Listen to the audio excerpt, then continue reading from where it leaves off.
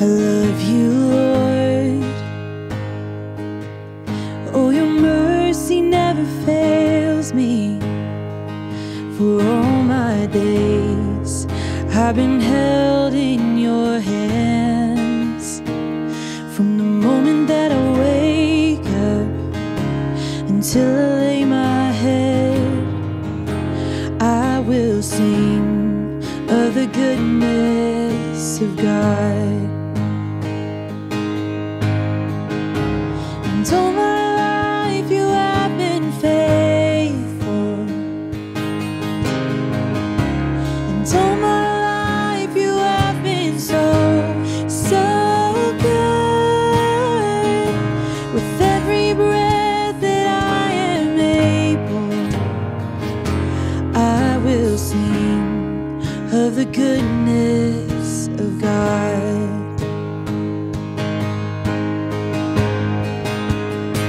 And I love your voice. You have led me through the fire in darkest nights. You are close like no other. I've known you as a father, I've known you as a friend, and I have lived in the goodness of God. And all my life you have been faithful. And all my life you have been so, so good. With every breath that I am able, I will sing of the goodness of God.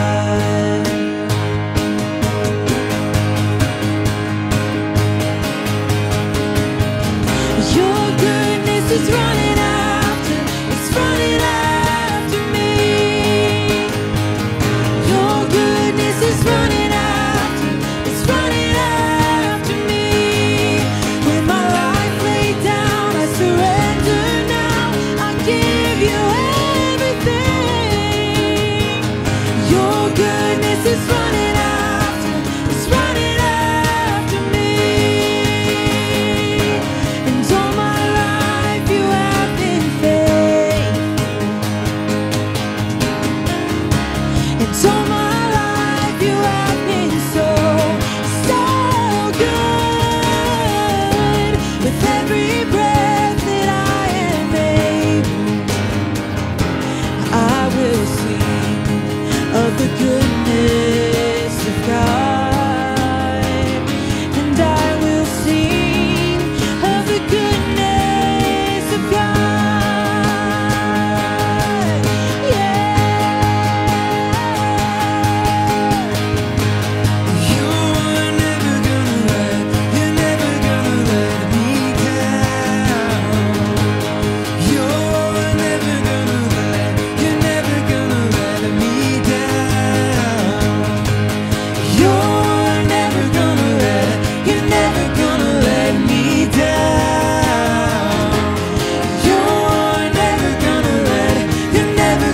let me down. 'Cause you are good, You're good.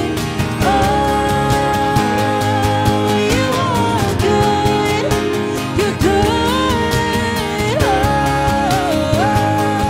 you are good. You're good. Oh, you are good. You're good. Oh.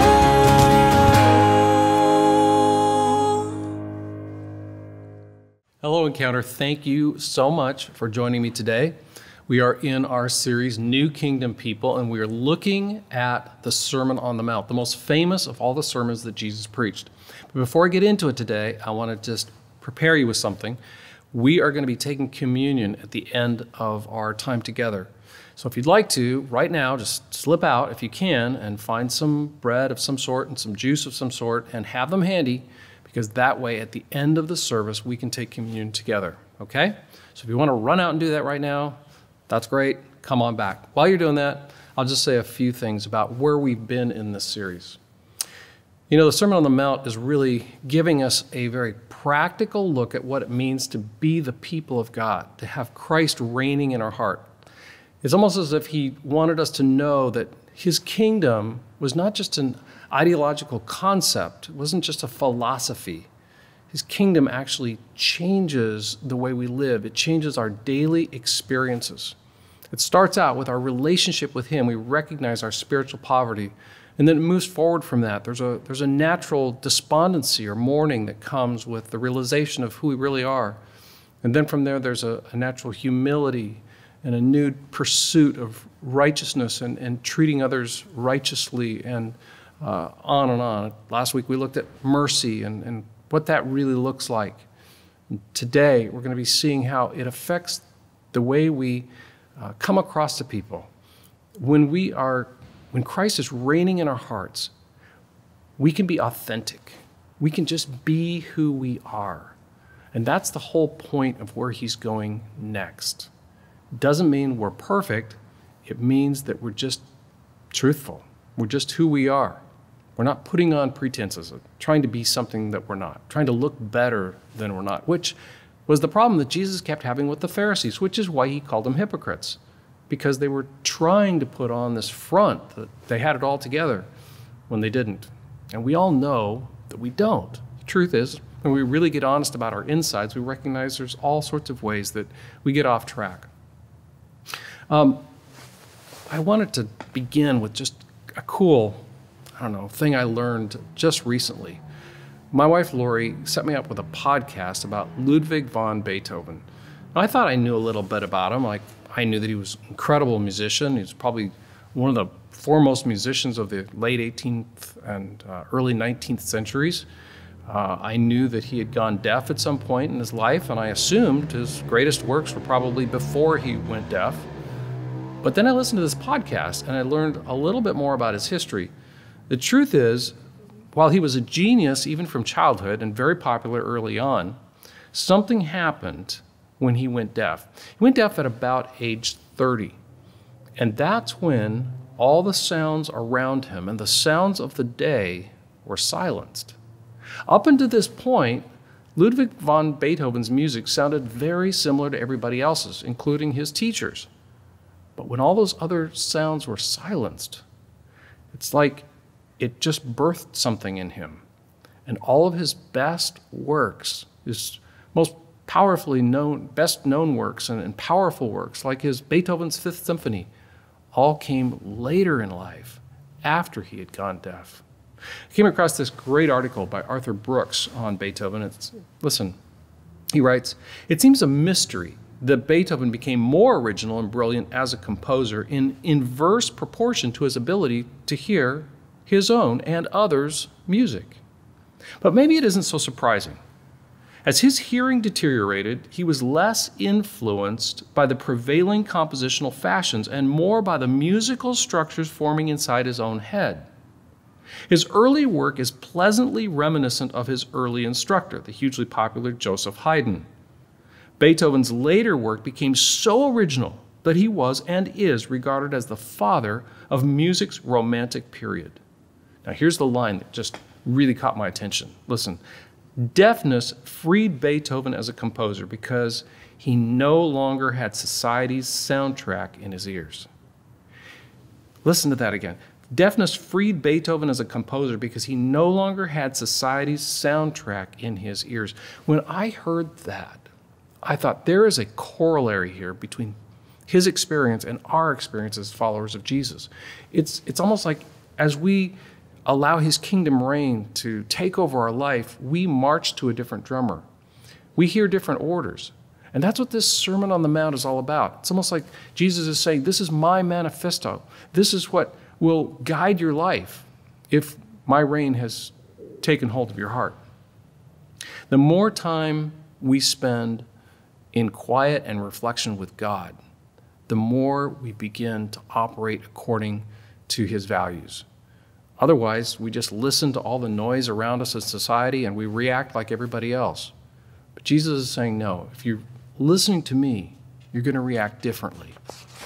The Sermon on the Mount is like a new soundtrack for our lives. And it comes with the voice of Jesus Christ, with His Spirit in our heart, guiding us, comforting us, and changing us into the character of Jesus.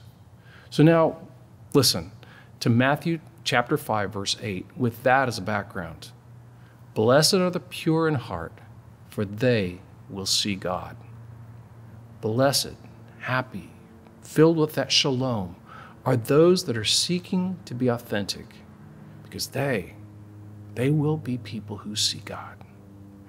You know, a lot of times in our culture, we think of the word pure, we just think of like moral purity. But really what he had in mind was much, much broader than that. The Greek word for pure is katharos, and it means clean, clear, authentic, or transparent. Our word sincere is a compound of two Latin words, sine, which meant without, and cera, which meant wax. Now, why would we get our word sincere from two words without, wax? Well, it's based on something that happened back in the Roman world. In ancient times when statues were made, and there were statues everywhere in the ancient world, if somebody was really good, there wouldn't be any cracks in their statue. But a lot of statues were made by guys that weren't that good. And if you weren't that great at making statues, what you would do is, when it was finished, you would take some wax and sort of fill in the cracks. And then you'd put a fresh coat of paint, and it looked as good as anybody else's. And it worked until, of course, you hit a really hot day, and the wax would begin to melt, and then the truth would be revealed. There was all sorts of cracks. So when they were selling statues, they would advertise them sine cera, without wax, which is now why we can see, okay, the word sincere is very similar to that. It means just being truthful, being who we really are. Being authentic doesn't mean that we have to reveal everything about ourselves. If you came over to my house, I wouldn't, in the name of honesty, just take you into the kitchen and show you the garbage can underneath my sink. It doesn't mean that we have to tell everybody everything about ourselves. It just means that when we do talk, we're being authentic. We're just being who we are. It's a striving for integrity rather than striving to impress. I was thinking about this idea of integrity, and I ran across something I thought was kind of funny. Mike Adams, a professor at Eastern Connecticut State University, he did a lot of research on this one fascinating issue, namely the huge number of students who have life-altering crises which prevent them from taking exams on time. In fact, the primary life-altering crisis that was hitting most kids when they get to these exams was their grandmother dying. In fact, he showed with statistics that grandmothers are 10 times more likely to die before a grandchild's midterms and 19 times more likely to die before final exams. In fact, worse, grandmothers of students who are not doing well in class are even at a higher rate of risk. Students who are failing are 50 times more likely to lose grandma than non-failing students. So it turns out that the greatest predictor of mortality among senior citizens in our day ends up being their grandchild's GPA. I read that and I thought, you know what? The moral of that story is, if you are a grandparent, whatever you do, don't let your grandkids go to college. It'll probably end up killing you. Integrity. That's what he's talking about here. And that's what Jesus was getting at. Just being truthful, being who we are. Blessed are the pure in heart. Blessed are those who are sincere, without wax. When it comes to purity, I'd like to think with you about just maybe 3 arenas where I think purity is very essential. Okay? So the first is sincerely seeking God. You know, that's what God wants more than anything, is for us just to come to Him honestly and seek Him. We use the term "with my whole heart." You might have even said in the past, "I've given my heart to Jesus." It's actually not a bad term, because it's really getting at the crux of the issue. You're bringing your truest self to God. The heart is used in Scripture over and over to talk about the center of us, that animating part that shapes our lives and attitudes and convictions and ultimately our actions. It's the deepest us. that truest us when everything else is stripped away. Luke chapter 6:45 says, "A good man brings good things out of the good stored up in his heart. And an evil man brings evil things out of the evil stored up in his heart. For the mouth speaks what the heart is full of." The heart is the center. It's like an operating system in a computer. You don't usually even think about it until it gets messed up. And here Jesus is saying in Luke, yeah, what happens in your heart is ultimately going to come out in your life. Author Dane Ortland writes, "When the Bible speaks of the heart, whether Old Testament or New Testament, he's not speaking of our emotional life only, but of the central part of all that we do. It is our motivation headquarters. The heart, in biblical terms, is not part of who we are, but the center of who we are. Our heart is what defines and directs us. That is why Proverbs tells us, above all else, guard your heart, for everything you do flows from it." So when we say I've surrendered my heart to God, we're saying I've surrendered my whole life, my motives, my past, my present, my future, my mind, my values. Everything belongs to Him. One singular love, one allegiance, one king and one kingdom. And that's what Jesus was getting at here. We're purely His.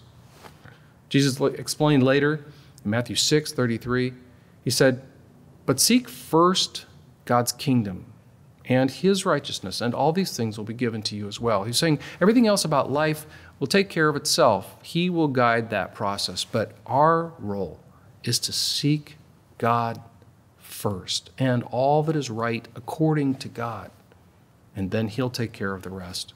C.S. Lewis wrote in his book, The Joyful Christian, "The Christian way is different. It's harder and easier. Christ says, 'Give me all. I don't want so much of your time and so much of your money and so much of your work. I want you. No half measures are any good. I don't want to cut off a branch here and a branch there. I want to have the whole tree down. Hand over the whole natural self, all the desires which you think innocent as well as the ones you think wicked, the whole outfit. And I will give you a new self instead. I will give you myself. My own will shall become yours."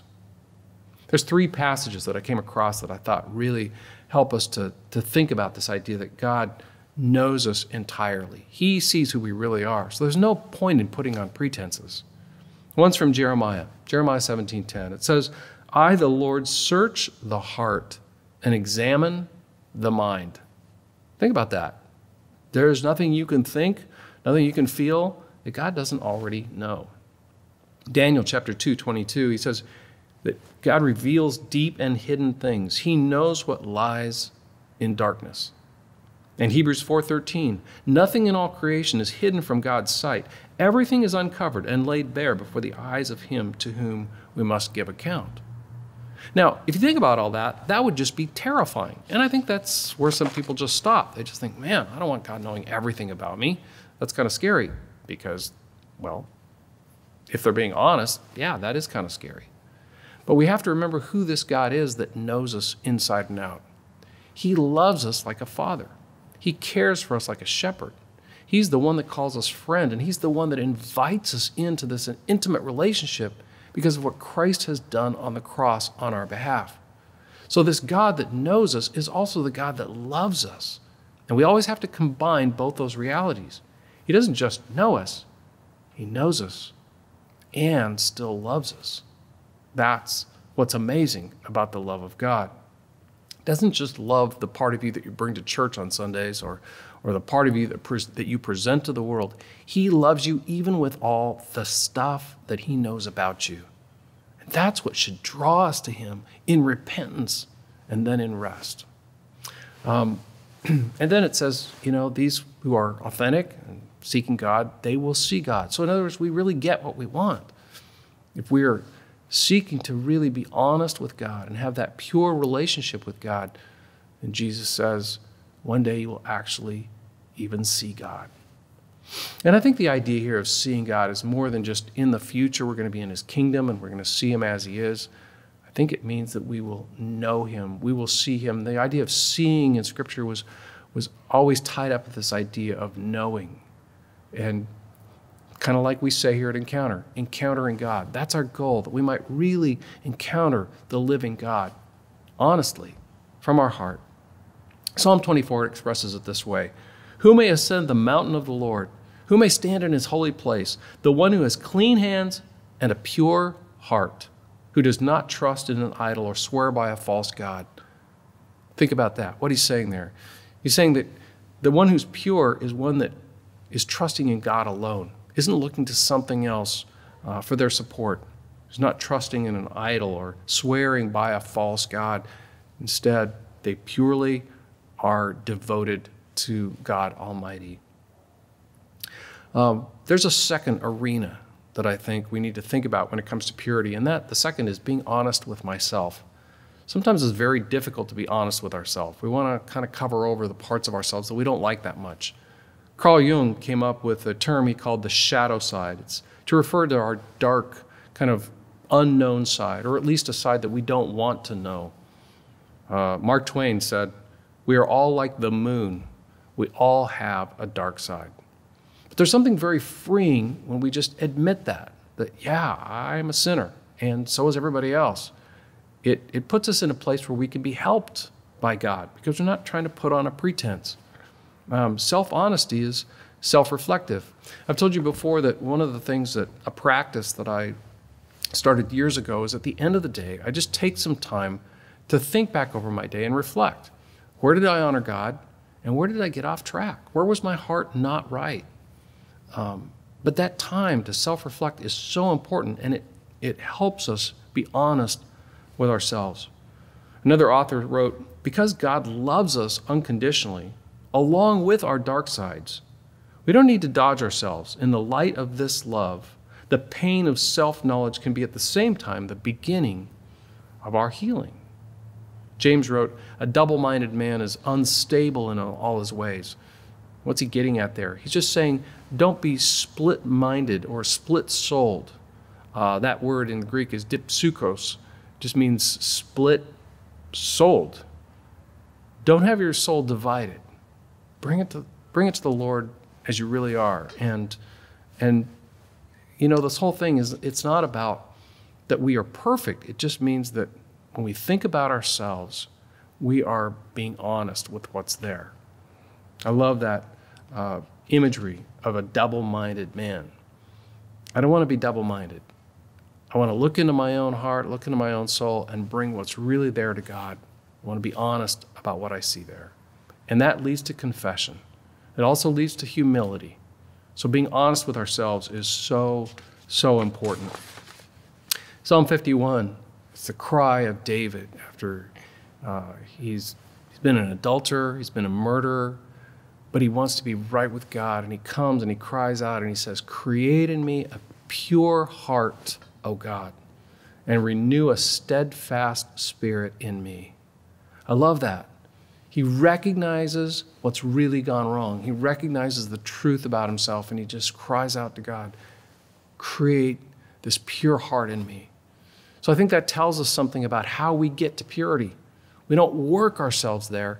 Purity is a result of confession. It's a result of being honest with ourselves about what's gone wrong and how we've gotten off track, and then coming to God and allowing him to forgive us, allowing him to pull us close.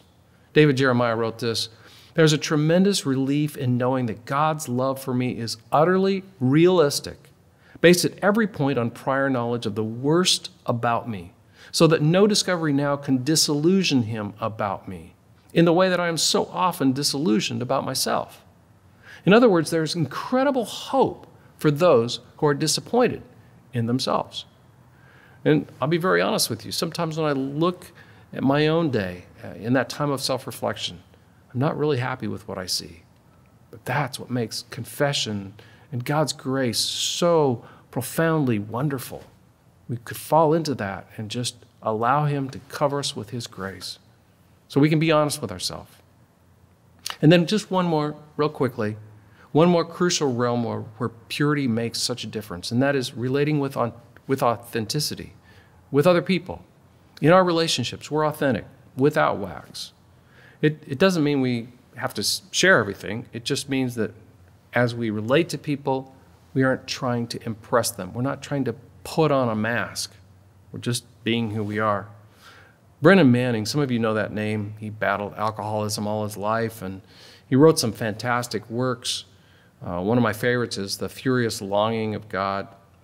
But before he died in 2013, he wrote this in that book. In the place of our woundedness, we construct a false self. When I was 8, the imposter or false self was born as a defense against pain. The imposter within whispered, "Brennan, don't ever be your real self anymore because nobody likes you as you are. Invent a new self that everybody will admire and nobody will know." There's a great deal of misunderstanding about this word hypocrisy.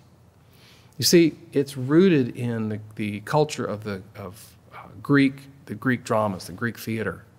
And what would happen back then is that these actors would play various roles. So they would come out on stage with a mask. They would be holding up a mask and act out of that mask. And then they go backstage and get a different mask and come out and play a different character.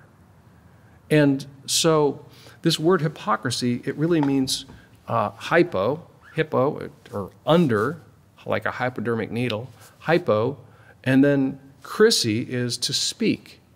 So literally the word hypocrisy rose out of this idea of speaking from behind a mask.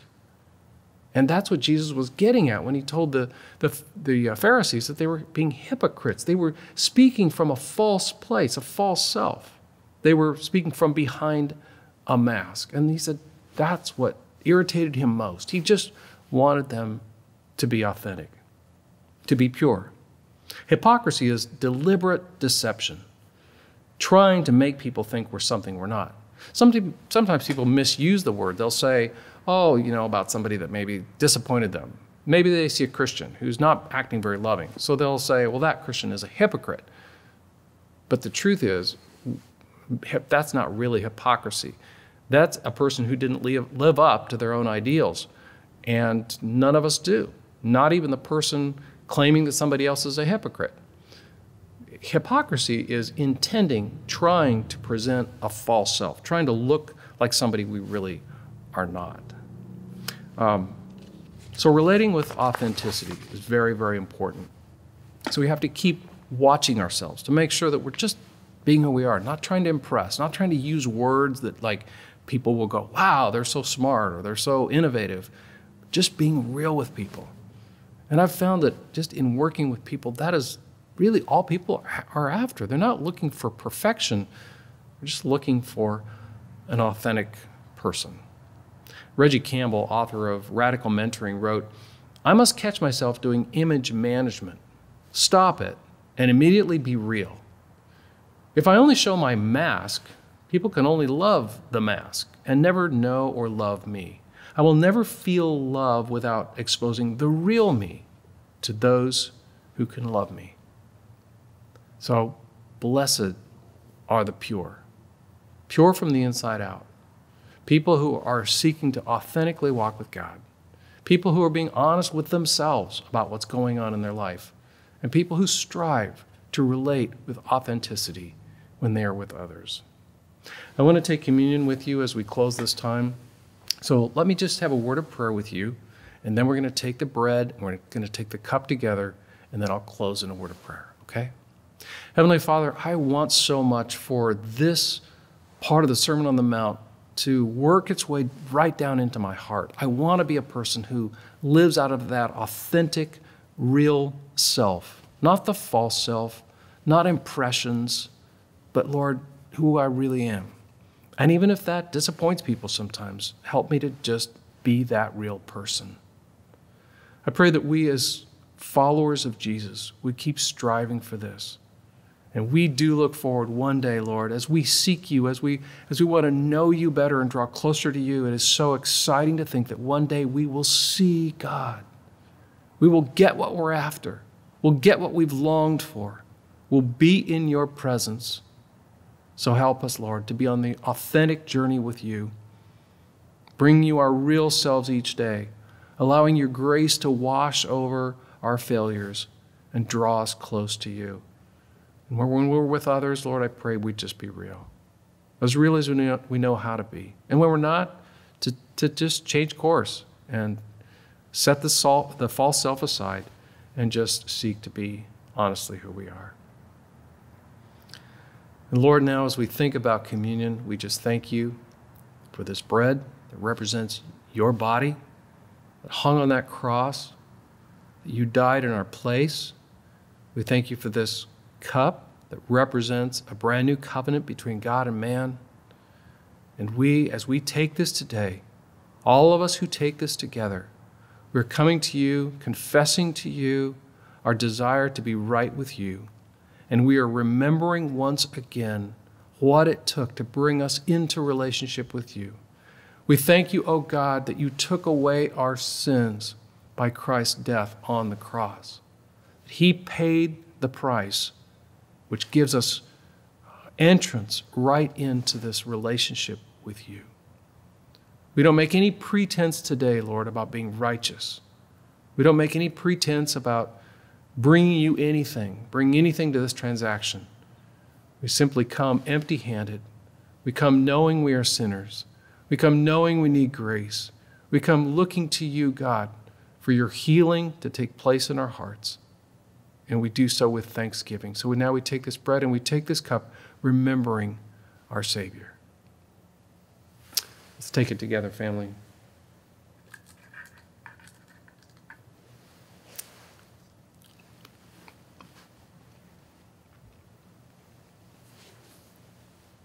And let's take the cup.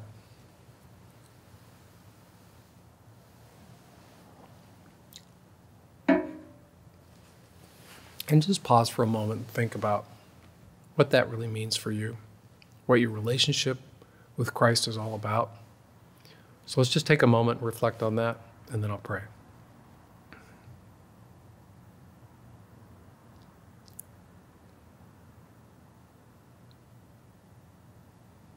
Lord God, thank you for these quiet moments when we can stop and think about what's most important. Thank you for your amazing love for us. With everything else going on in the world, it's so easy for us to get our minds and our hearts distracted from you, to follow after other loves, other idols, other pursuits, to the point of excluding you, setting you aside, or putting you in kind of a box. But I pray that we would let you out of that box, Lord, and that the truth of who you are would invade us completely.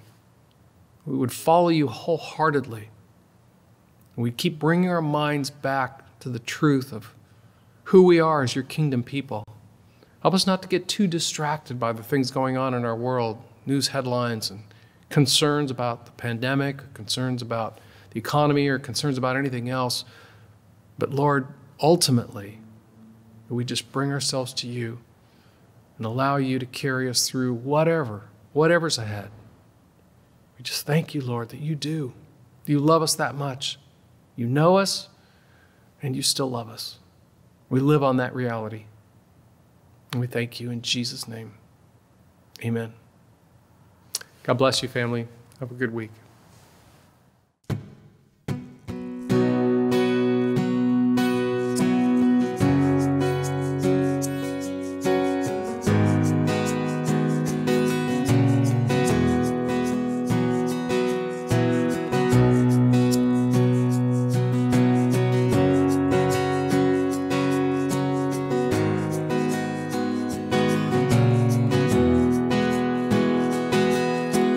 Falling